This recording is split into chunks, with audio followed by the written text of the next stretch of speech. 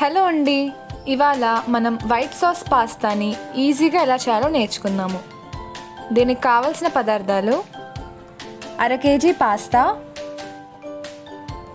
1.5 cup పాలు, మైదా, ఉప్పు, pepper, ఉల్లిపాయలు, క్యాప్సికమ్, క్యారెట్ పీసెస్, వెల్లుల్లిపాయలు, వెన్న, హర్బ్ అండ్ స్పైసెస్, అలాగే చిల్లీ ఫ్లేక్స్. ఇప్పుడు తయారీ విధానంలోకి వెళ్ళిపోదాం.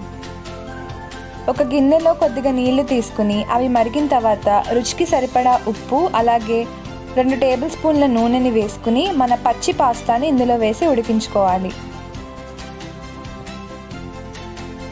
పాస్తా ఉడకడానికి 8 to 10 మినిట్స్ పడుతుంది.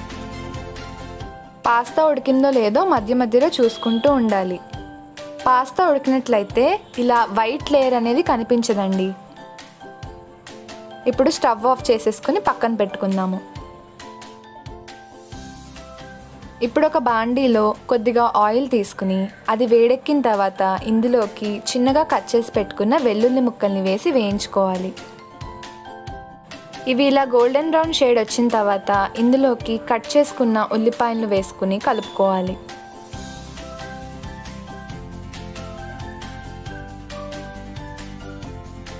ఈ రెండు బాగా వేగాక క్యారెట్ పీసెస్ని కూడా వేసుకుని ఫ్రై చేసుకోవాలి. ఇందులోకి ఇప్పుడు క్యాప్సికమ్ కూడా వేసుకుందాం. ఇవన్నీ బాగా ఫ్రై అయ్యాక కొద్దిగా పెప్పర్ వేసుకుని ఒకసారి కలుపుకొని స్టవ్ ఆఫ్ చేసుకుని పక్కన పెట్టుకుందాం. ఒక బాండీలో కొద్దిగా వెన్న తీసుకుని మొత్తం కరగనివ్వాలి. వెన్న కరిగిన తర్వాత ఇందులోకి 2 స్పూన్ల మైదా పిండిని వేసుకుని కలుపుకోవాలి.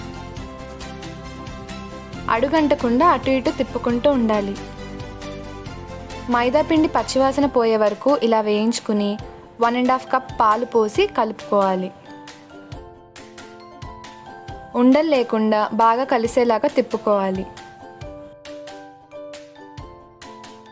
ఇది సాస్లో అవ్వడానికి 7 to 10 మినిట్స్ పడుతుంది.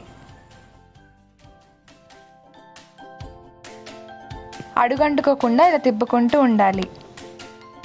ఇందులోకి ఇప్పుడు ఇందాక మనం వేయించుకున్న వెజిటేబుల్స్ని వేసి కలుపుకుందాము. దాంతోపాటు కొద్దిగా పెప్పర్ కూడా వేసుకోవాలి. ఇప్పుడు కొద్దిగా రెడ్ చిల్లీ ఫ్లేక్స్ని వేసుకుని అన్నీ కలిసేంత వరకు తిప్పుకోవాలి.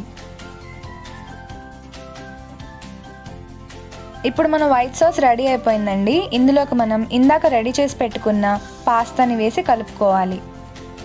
ఇందులో ఇప్పుడు రుచికి సరిపడా ఉప్పు వేసుకుని మొత్తానికి కలుపుకుందాము.